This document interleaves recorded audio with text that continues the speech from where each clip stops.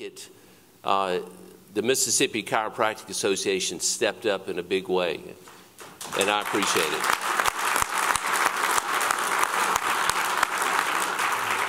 You know, we've had tons of folks that have endorsed us since then and in subsequent elections, but to get that first endorsement was so important, and to come from a group, and you know what type of impact you have. But it really is about relationships. And for me back home, it was those that were chiropractors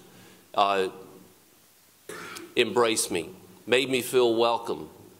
They helped me. We became friends.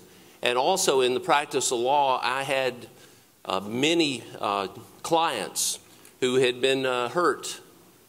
And to be quite honest, they never really got any relief until they went to see the chiropractor. And so I had a great experience professionally of saying, well, look, why don't you go see this person? And they would come back a couple of months later and say, man, thanks. You know, so we know the work you do does make a difference. It helps people. But having those relationships is very important. And just for an inside deal to kind of leave you with something, we get literally thousands of emails per week into our office. The ones that my email address, it shows up, if you send it there, it goes into the pile. And unless it's something really unusual, I may not see it.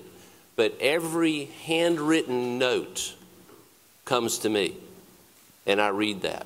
So I would encourage you, if you meet with a member, send them, or if you meet with a staffer, it's always better to send a short handwritten note saying, I enjoyed meeting with you, appreciate what you're doing for the chiropractors. And that will be read and make a difference. But back home, get to know your member of Congress. Tell them you're interested in these issues.